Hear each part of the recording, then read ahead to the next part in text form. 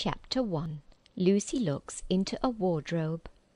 Once there were 4 children whose names were Peter, Susan, Edmund, and Lucy. This story is about something that happened to them when they were sent away from London during the war because of the air raids. They were sent to the house of an old professor who lived in the heart of the country, 10 miles from the nearest railway station and 2 miles from the nearest post office. He had no wife, and he lived in a very large house, with a housekeeper called Mrs. Macready, and 3 servants. Their names were Ivy, Margaret, and Betty, but they do not come into the story much. He himself was a very old man with shaggy white hair, which grew over most of his face as well as on his head, and they liked him almost at once. But on the first evening, when he came out to meet them at the front door, he was so odd-looking that Lucy, who was the youngest, was a little afraid of him. And Edmund, who was the next youngest, wanted to laugh, and had to keep on pretending he was blowing his nose to hide it.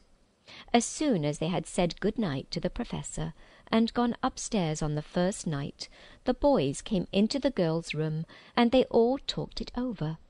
"We've fallen on our feet, and no mistake," said Peter. "This is going to be perfectly splendid. That old chap will let us do anything we like." "I think he's an old dear," said Susan. "Oh, come off it," said Edmund, who was tired and pretending not to be tired, which always made him bad-tempered. "Don't go on talking like that." "Like what?" said Susan. "And anyway, it's time you were in bed." "Trying to talk like mother," said Edmund. "And who are you to say when I'm to go to bed? Go to bed yourself." "Hadn't we all better go to bed?" said Lucy. "There's sure to be a row if we're heard talking here." "No, there won't," said Peter. "I tell you, this is the sort of house where no one's going to mind what we do. Anyway, they won't hear us. It's about 10 minutes' walk from here down to that dining-room, and any amount of stairs and passages in between." "What's that noise?" said Lucy suddenly. It was a far larger house than she had ever been in before, and the thought of all those long passages and rows of doors leading into empty rooms was beginning to make her feel a little creepy. "It's only a bird, silly," said Edmund. "It's an owl," said Peter. "This is going to be a wonderful place for birds. I shall go to bed now. I say, let's go and explore tomorrow. You might find anything in a place like this. Did you see those mountains as we came along? And the woods? There might be eagles. There might be stags. There'll be hawks." "Badgers," said Lucy. "Foxes," said Edmund. "Rabbits," said Susan. But when next morning came, there was a steady rain falling, so thick that when you looked out of the window you could see neither the mountains nor the woods, nor even the stream in the garden. "Of course it would be raining," said Edmund. They had just finished their breakfast with the professor, and were upstairs in the room he had set apart for them, a long, low room with 2 windows, looking out in one direction and 2 in another. "Do stop grumbling, Ed," said Susan. 10 to 1 it'll clear up in an hour or so. And in the meantime, we're pretty well off. There's a wireless and lots of books." "Not for me," said Peter. "I'm going to explore in the house." Everyone agreed to this, and that was how the adventures began. It was the sort of house that you never seemed to come to the end of, and it was full of unexpected places. The first few doors they tried led only into spare bedrooms, as everyone had expected that they would.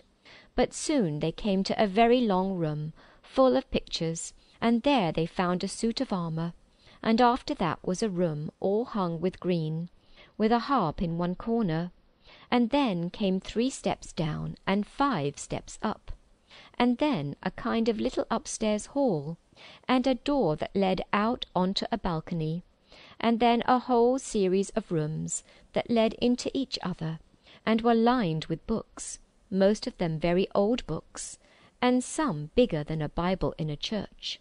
And shortly after that they looked into a room that was quite empty, except for one big wardrobe, the sort that has a looking-glass in the door. There was nothing else in the room at all except a dead blue bottle on the window-sill. "Nothing there," said Peter, and they all trooped out again, all except Lucy. She stayed behind because she thought it would be worth while trying the door of the wardrobe, even though she felt almost sure that it would be locked. To her surprise, it opened quite easily, and 2 mothballs dropped out. Looking into the inside, she saw several coats hanging up, mostly long fur coats. There was nothing Lucy liked so much as the smell and feel of fur. She immediately stepped into the wardrobe and got in among the coats and rubbed her face against them, leaving the door open, of course, because she knew that it is very foolish to shut oneself into any wardrobe. Soon she went further in, and found that there was a second row of coats hanging up behind the first one. It was almost quite dark in there, and she kept her arms stretched out in front of her so as not to bump her face into the back of the wardrobe. Soon she went further in and found that there was a second row of coats hanging up behind the first one. It was almost quite dark in there, and she kept her arms stretched out in front of her so as not to bump her face into the back of the wardrobe. She took a step further in, then 2 or 3 steps, always expecting to feel woodwork against the tips of her fingers, but she could not feel it. "This must be a simply enormous wardrobe," thought Lucy, going still further in and pushing the soft folds of the coats aside to make room for her. Then she noticed that there was something crunching under her feet. "I wonder, is that more mothballs?" she thought, stooping down to feel it with her hand. But instead of feeling the hard, smooth wood of the floor of the wardrobe, she felt something soft and powdery and extremely cold. "This is very queer," she said, and went on a step or 2 further. Next moment she found that what was rubbing against her face and hands was no longer soft fur, but something hard and rough and even prickly. "Why, it is just like branches of trees!" exclaimed Lucy. And then she saw that there was a light ahead of her, not a few inches away, where the back of the wardrobe ought to have been, but a long way off. Something cold and soft was falling on her. A moment later she found that she was standing in the middle of a wood at night-time, with snow under her feet and snowflakes falling through the air. Lucy felt a little frightened, but she felt very inquisitive and excited as well. She looked back over her shoulder, and there, between the dark tree trunks, she could still see the open doorway of the wardrobe, and even catch a glimpse of the empty room from which she had set out. She had, of course, left the door open, for she knew that it is a very silly thing to shut oneself into a wardrobe. It seemed to be still daylight there. "I can always get back if anything goes wrong," thought Lucy. She began to walk forward, crunch, crunch, over the snow, and through the wood toward the other light. In about 10 minutes she reached it, and found it was a lamp-post.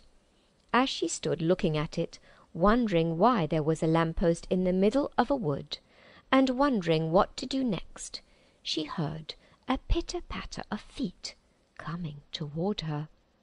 And soon after that, a very strange person stepped out from among the trees into the light of the lamp-post. He was only a little taller than Lucy herself, and he carried over his head an umbrella, white with snow.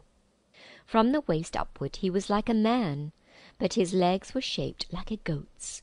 The hair on them was glossy black, and instead of feet he had goat's hooves. He also had a tail, but Lucy did not notice this at first, because it was neatly caught up over the arm that held the umbrella, so as to keep it from trailing in the snow. He had a red woolen muffler round his neck, and his skin was rather reddish too. He had a strange but pleasant little face, with a short pointed beard and curly hair, and out of the hair there stuck 2 horns, one on each side of his forehead. One of his hands, as I have said, held the umbrella. In the other arm he carried several brown paper parcels. What with the parcels and the snow, it looked just as if he had been doing his Christmas shopping. He was a faun. And when he saw Lucy, he gave such a start of surprise that he dropped all his parcels. "Goodness gracious me!" exclaimed the faun.